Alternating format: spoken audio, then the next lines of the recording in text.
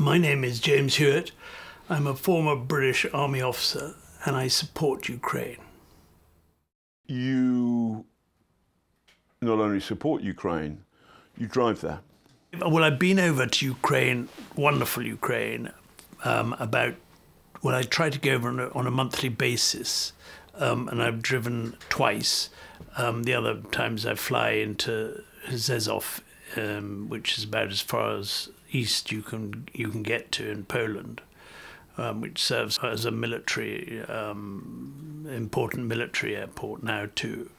Now you've got a explain your jacket to me. What's the stuff on this? Well, this is something we all wear this when we're operating there, in a kind of uniform. You like a uniform? Well, I think it's important for morale and discipline, actually. I know it sounds strange, but I'm part of a group called Operation Safe Drop, which is supported by MAD Foundation, Make a Difference, which is run by my very good friend John Sweeney, and we mark ourselves with this to signify that we're here or in Ukraine on humanitarian purposes, and we mark ourselves with this, the Union Jack, and obviously we sport the Ukrainian flag too. This is one that has got, normally it's blue and yellow, as you well know, but they turn black and red when they've got blood on them. And now it's hot where we are, so I'm gonna take off my lucky orange hat, but I'm wearing it in spirit, and you should take that off because I will actually, because it's a bit hot. We'll put some stripping music over this. You don't bang anything. So this is in many senses a hostile interrogation, but let's just well, I've been trained. It's become even more hostile. By the way, so this is I actually know the guy who makes this stuff. It's called Ace by Stokowski. If you show it to the camera, and Stokowski is some kind of tennis player of some fame, some repute, and he's a good fellow, and this wine is rather good. Oh right, he's got a picture of, is that him? Yes, playing tennis. Yeah. I always used to forget what his name was, but I would just go into the bar, let's say the Zigzag, and just pretend to be a tennis player. All right, excellent. Ah, look at that, excellent. Well, this will do us a power of good. I do like the Ukrainian wines. Yes. There's some very good ones, actually. Yes. I don't know if I've tried this one. I don't think I have. I'll pour mine first, because just to take the cork off, just in case. It's a nice little touch, isn't it? How's that? Lovely.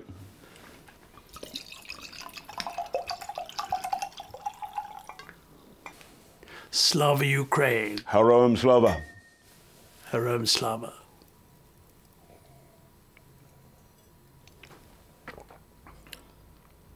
Very good. Dobra. Dobra. We'll drink to the brave chaps on the front. Yes. Let's to the chaps on the front. To the chaps on the front. Somebody critical of us would say, what on earth are you doing? And you're about 3 months older than me, so I'm going to call you old man. Thanks, old boy. What on earth are you doing supporting You started like that the first time we met. Well, it is a good question, actually. But basically, it's, if you can't realize that it's a real battle between good and evil, and it's probably the most obvious example in my lifetime of that, i.e. good against evil, then you know, you need looking at, really. I think that, you know, I've always, well, since the early 80s, so that's a good, well, 40 years ago at least, been against facing off, if you like, so to speak, the Soviet Union. When I was stationed in Germany. You mean you were facing up to the Soviet Union? Yes, that's correct. Well, it was our job to be part of the British Army on the Rhine, based in, you know, West Germany. And at any moment, really, the Soviet Union could have come across the inner German border from East Germany. So how old were you first started thinking about the Soviet Union as an enemy? Probably in my 20s. And you're an officer in the fish and chip regiment, the Cheshires, or something like this? You can't say that, actually. Well, I can. I can because I'm from. I was raised in Cheshire, and I very much love the Cheshire Regiment, and they were bloody good against the Serbs when they started to steal things. And what happened was the Serbs would steal a bit of the convoy, and then the next morning the Serbs would find they had no tyres for their lorries. So I'm a great fan of all of those regiments, and in particular the Cheshire Regiment. So I defend my joke. You weren't in the Cheshire Regiment. I wasn't in the Cheshire Regiment. I was in the Household Cavalry, the Lifeguards. Tin Bellies.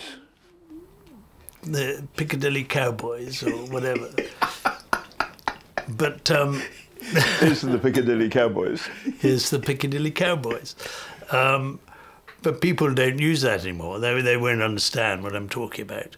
These are the for American people or Europeans, whatever. These are the soldiers who guard the Queen, now the King. Well, we dress up in sort of late 18th century uniform, and in, you know, the big boots and the cuirasses, the tunics and the helmets, which are probably the most recognisable, with the white plume, and the Blues and Royals have the red plume, but that's a whole complicated story on its own. And that's our ceremonial side. It's amazing, actually. I think most of the soldiers serving at Knightsbridge, from where we perform those duties, are probably all served in what we call the service regiments, on reconnaissance or tanks. And in days when I served, we were part of the 5 Airborne Brigade, so many of us had to jump out of aeroplanes too. So we were master of all trades. So you're sat in the North German plain, facing the armies of the Soviet Union. Did you think you were wasting your time, or did you think there was a purpose to what you were doing? No, I didn't think we felt that we were wasting our time. There was a real purpose. There was a purpose to persuade the Soviet forces that it would not be a sensible thing to move against NATO forces. And so we practiced an awful lot on chieftain then, on the ranges and on exercise, and very often, probably once a week, once a month, we would hear the siren and move out of barracks into a wooded area that would change from time to time, so it didn't become a habitual thing. And that was to show that we were ready to do so at the drop of a hat. And strange enough, I hadn't heard the siren like that until more recently, last year, when I was first in Ukraine. the same siren, wailing siren, to warn people that there was a drone or missile in the air. And it rather brought back memories of, old memories of 40 years. Was there some moment when you read a book or saw something that made you feel, I know what I'm doing and I believe what I'm doing is right? That's very good, actually, very good question. But not really, other than the fact that one would attend lectures at Sandhurst, and that was most of my learning about the Soviets in the early days. So it was really basically doing the job that we were trained to do at a much lower level, i.e. make sure that we could operate the vehicles and, you know, perform well as soldiers. And I think we did that. That wouldn't have been really seen by the Soviets. I expect they understood to a degree the professionalism of NATO forces, and the British in particular, I can talk about. And clearly they actually didn't really pay much attention, or certainly, as has been seen, with their rather hopeless reinvasion of Ukraine. They were found to be wanting in many respects, not least the state of the vehicles and of the inadequacy of the soldiers, the NCOs and the officers. I think then we understood that they were relying on numbers mostly, and the amount of equipment they had. When Putin is running up to the big war, February the 24th, last year, the invasion, where are you and what are you thinking? I was sort of keeping a good eye on the news, and as soon as it was reported that the medical facilities and the store of blood was brought forward, I thought, that's it. Which was probably about a month or 2 months before. I had the same reaction, and I flew to Kyiv on Valentine's Day, February the 14th last year. I've had some bad Valentine's days in my life. That does sound a pretty... Mind you, Valentine's Day in Kyiv. When did you first go to Ukraine? Well, sadly, it wasn't until the late summer of 22.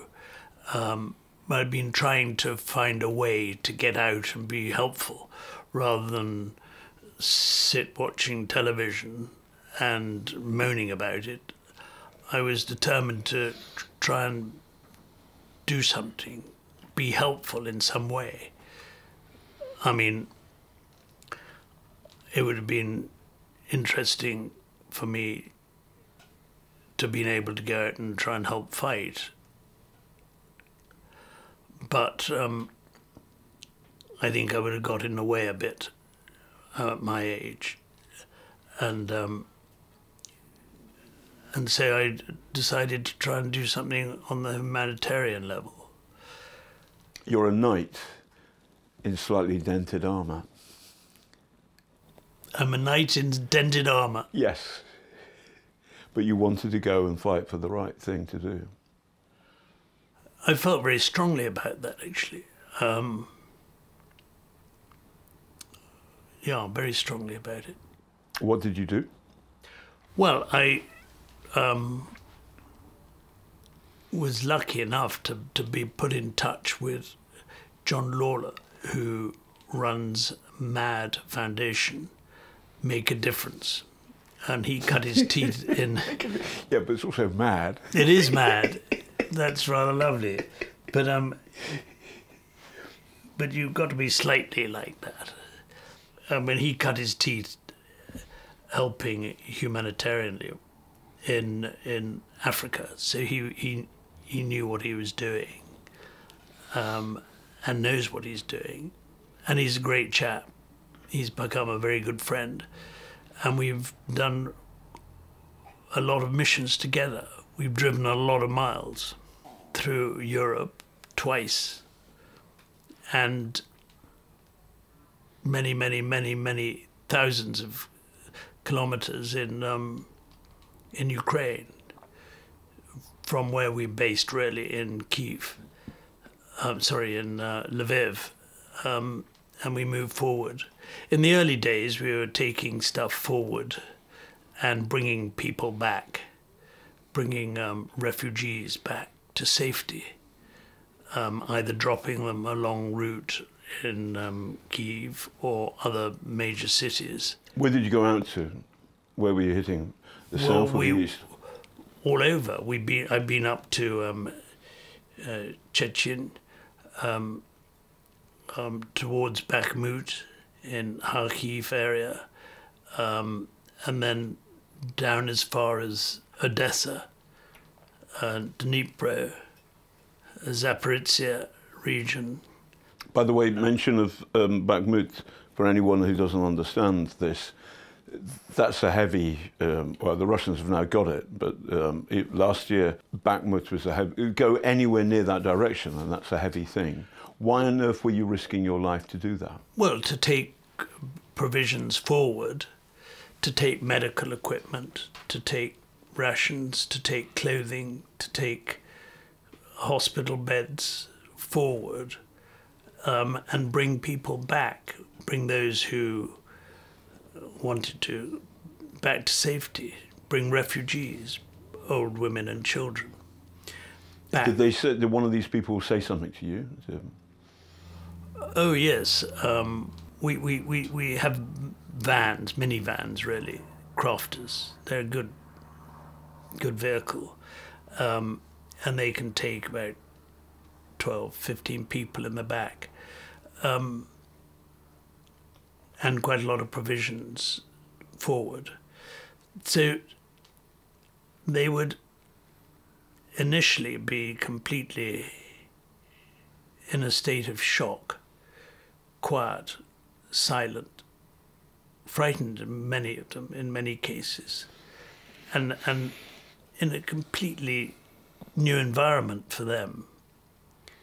So it took several hours, days of travelling, and in that time they would open up a bit and become more trusting towards us, and we gave them time to do that too. We were there to help and to let them realize that really it was important not to be too imposing, just to be helpful. And there was one particular woman, I can't remember her name now, she taught English, and it was in the earlier period of going to Zaporizhia area, and she started to talk a bit. She said that her apartment had been completely destroyed and she had nothing left. All she had was the bags that she carried, or the bag probably that she carried, I think. And when we began to converse and communicate, she said that it was lovely to be able to speak and not be afraid to voice her opinions. And that was very telling. And when we eventually said farewell in Lviv, it's very emotional. You get very attached and you understand what these wonderful people have gone through completely unnecessarily. It's quite amazing that they were how they were, i.e. they were still rather wonderful and friendly and understanding. And funny. They're great people, the Ukrainians. Their fortitude is something which is to be admired, and their courage. And that stayed with me. It's staying with me. You've met my friend Vladimchenko. I have indeed. The guy who arrested me on day 2 for being a Russian spy. Well, anyone would. Fuck off. What did you make of him? I thought I thought that he did the right thing when he arrested you. It was in Kiev he arrested you. Yes. Yes, I remember. Well, you were acting very suspiciously. You would have arrested me. Anyone in their right mind would arrest you. Anyway, no, I thought he was good. In fact, there was a colleague of his at that rather lovely supper we had in Mushli, in Lviv. A lovely restaurant in Kiev. In Lviv. In Lviv. Yeah. Fabulous. Well, I thought that they were both very interesting, intelligent, measured, and obviously brave chaps. And although they had a different attitude to what could be done, what should be done more, there was a commonality of purpose, which I see time and time again, and that is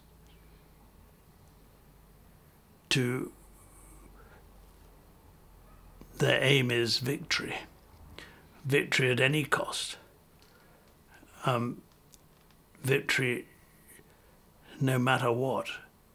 Because otherwise, in the words of the famous wartime leader, without victory there's no survival. And that really rings true. It resonates. And most people in Ukraine believe and think that too. It's very powerful. And there is no survival for them. It's existential. Completely unnecessary. This war that has been waged by one man, really, Putin. The perfidious little shit that he is. He's only a little man. You might have to scrub the word shit. No, I agree with you. He's a pitiless psychopath. He is psychopathic. He is. I don't think he. I mean, he knows what he's doing, but he has no. In the true definition of a psychopath, he's without feeling towards those that he is imposing the suffering upon, including his own people. That must be the archetypal definition of what a psychopath is. It couldn't be more obvious. I mean, I'm no professional doctor, but I mean, if people don't realize that he is a psychopath, more so than Hitler and his circle of evil,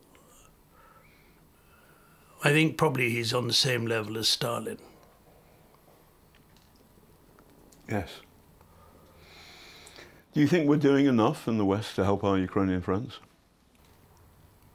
We, the English, The West in general, I don't think it is enough, and we can't do as much as the Americans are able to do,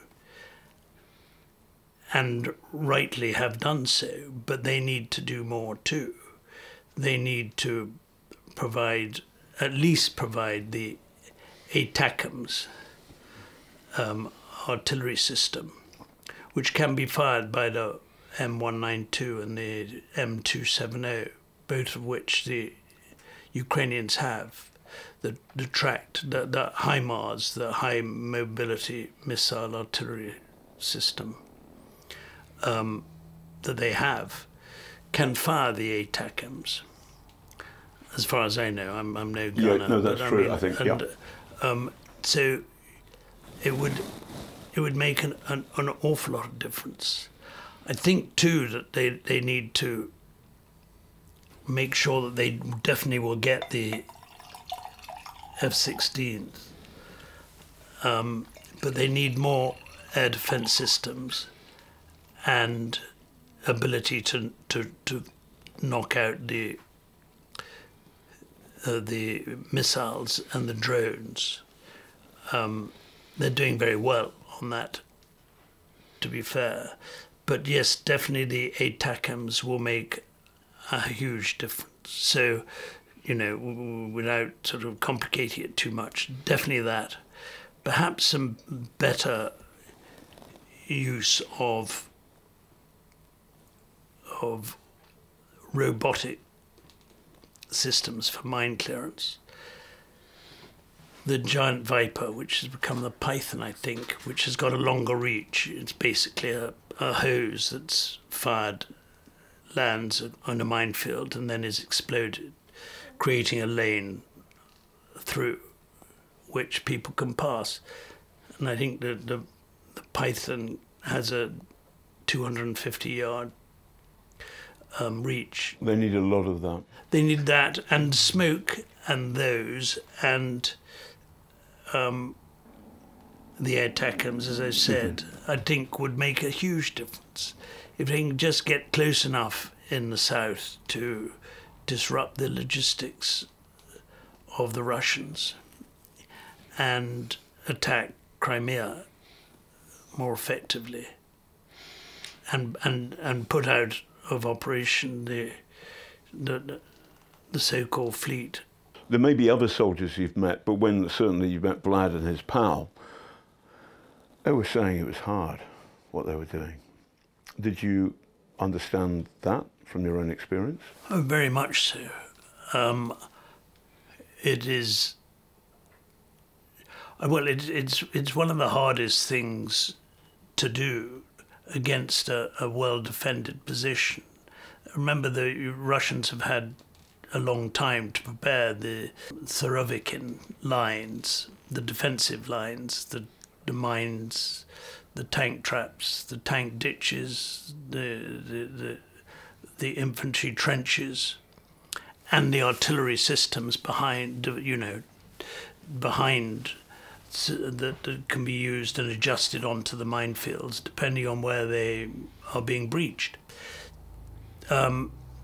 It's incredibly difficult thing to do, and NATO forces wouldn't even contemplate this without having air supremacy, if not superiority. You did some of this in Iraq back in '91. Yes, but we had we were led by a very good chap called Norman Schwarzkopf, and actually some other brilliant military minds too, but he was the leader and the figurehead, and he insisted that he had, well, overwhelming number of people. You have to have really, by rule of thumb, about 3-to-1 advantage if you're attacking, i.e. three times the amount of people to their one. defending, because it's easier to defend from a defence position. I'm not talking about fighting in build-up areas or all that. So it's incredibly difficult to do what they're doing, and it's warfare is fluid, or it must be seen. You've got to react to what's opposing you, and you've got to be able to adjust and be flexible about that. And the Ukrainians have shown that they're willing to do that incredibly well,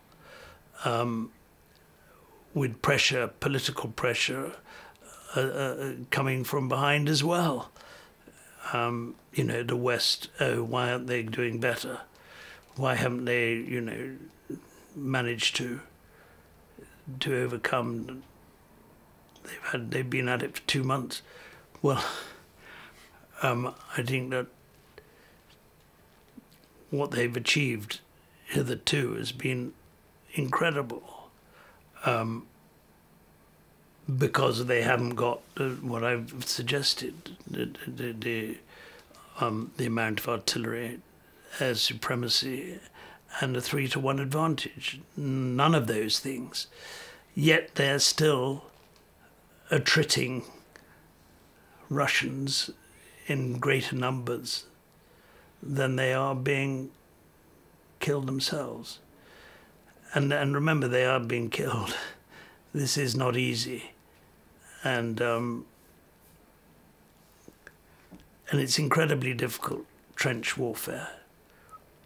I've had little experience of that in the first Gulf War. So I know what I'm talking about in that respect. It's not easy. It's hard and bloody and sweaty. So I've just been hanging out with some pals from the King's Royal Hussars, who gave 7 of their Challenger 2 tanks to the Ukrainians. And they said the Ukrainian colonel was delighted because theirs were nice and shiny, and they were honoured to do that. And another bit of the British Army gave 7, so we've given the Ukrainians 14 Challenger 2 tanks. Do you think that's enough? No, in a word, no. I think that we should give them all we've got. It's not as though... I mean, I think that the Ukrainians are doing the fighting for us. I mean the West. They're fighting for their lives. They're fighting for themselves? They're fighting for themselves because if they didn't fight, they just wouldn't exist. But they're also, more than that, they're fighting for freedom and liberty and what the world order represents. I mean, you can't, you know, behave like a thug and get away with it. Donald Trump seems to like Vladimir Putin. What are your views of Donald Trump? Well, I think that I think that anyone who says, you know, they like or they can do business with Putin is kidding themselves. I think that, I mean, politely, he is perfidious, he's untrustworthy. I mean, that's recognized on the world stage. This is Trump or Putin? Putin. I don't know enough about Trump. I know more about Putin. I know he shouldn't be trusted. Prigozhin. When Putin made the deal with Prigozhin, were you surprised when Prigozhin was blown up in a fireball? No, I wasn't surprised. It's what Putin does. It's what he does. His rules are taken from the gangster handbook, really. He's a bully and a gangster. Yeah, I wasn't surprised at all. So when a Ukrainian MP told me last year that she thought that there was at least a lot of people in Washington, D.C., in the West Wing, in the Biden administration, who want the Ukrainians to defeat the Russians on November the 5th next year, the day after the American presidential election, because they're afraid of Russian chaos. They're afraid, for example, of Chechen Islamists getting hold of a nuclear weapon and of having to fight Trump in an election campaign when there is so much chaos in Russia. It looks as though that those of us in the West who argue for helping the Ukrainians are responsible for this chaos. What's your answer to that? The argument being, don't overthrow Putin because what follows is worse. Well, I think that's just a childish thought. I think that it's geopolitics gone mad in a way. We should always fight for what is the right thing. We should be sure of what we want, which is free, democratic, basically liberal countries to be able to exist as they want to. It would be simply, it would be appalling to have it any other way. I think the Chinese are watching very closely to see if there's enough resilience. And I think the Americans are aware that they're watching too. I think that's what's probably pushing them a little more to do a little more. And because Taiwan would be the next target. If Putin wins Ukraine, the Chinese will take Taiwan. Yes, I would find that difficult to argue against. Would you? But I don't think that's the only reason. I think there's a much more basic reason for fighting for what we believe in, for fighting for what's right. I mean, otherwise, what have we learned since 1940, 1945? What have we learned? Never again, they said. Well, they said that after the First World War. The academics understood Hitler's reasons for going to war, and that was Versailles, which was an appalling excuse to give him. It might have been a factor, but factors should be argued against and say, no, that is the wrong thing. It might be a factor that, we didn't do more in 2014 when they moved into Crimea illegally, annexing that. But that's not an excuse for him to go further. That's just an academic fact that academics like to use as an argument when writing an essay. This is beyond that. It's beyond essays. It's beyond writings. It's action that's required now. And you've been there. I've been there. The suffering that the Ukrainians are going through is sort of immeasurable. Is there one moment that sums that up, something that you saw or heard about? Well, we've recently, had one of our drives, the Ukrainian drivers, drafted in to the army, and he's absolutely determined and willing to do what is required. That too brings it home. There are lots of things, but no, you've got to go there to see. If we don't help the Ukrainians enough in a timely fashion to defeat Putin, do you think he'll come for us? Not necessarily militarily. Well, yes, I've no doubt that he would. If we don't defeat Putin, I think that he won't only come for us. I think he will encourage him to behave badly towards Latvia, Lithuania, Finland even.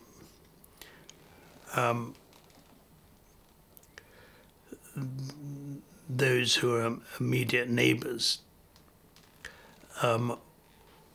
should be more concerned and would be more concerned.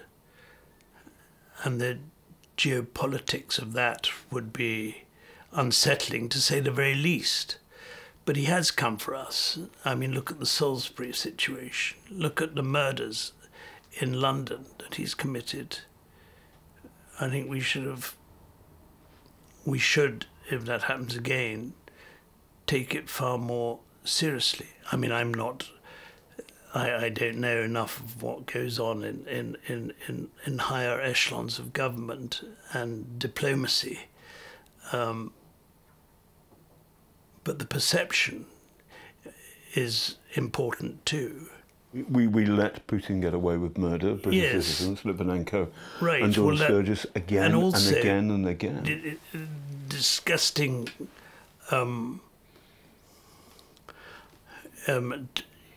since then, you know, and to allow the Russians to buy up so much of London. Well, that's what I hear anyway. You know, I think it's pretty evident if you go up there and see some of the places. And people say, well, you know, these people you shouldn't blame all Russians. But we can't exculpate the Russians. They must bear responsibility too. They have it, only they have it in their power to get rid of him. I think defeat on the battlefield will hurry that along, but defeat on the battlefield, in a way, would not automatically mean that. It's highly likely that but he's so ensconced in the Kremlin that unless he's defeated on the battlefield, he will continue to wield power there. But one can't appeal to Putin. He's a psychopath. I mean, that's why what I could say yes, go on. Is you've lost. You've lost. The only thing that you can do sensibly is to leave. James Hewitt, thank you very much. Slava Ukraine. Heroam Slava. So this interview has taken place as part of the Vladimir Putin Do Fuck Off Festival. James is far too well bred to say this, but I'm going to say it. I and we have a simple message of Vladimir Putin. It goes like this: Vladimir Putin, do fuck off. If you support our festival, the profits, all the profits, go to Ukraine charities. Cheers and thank you for watching.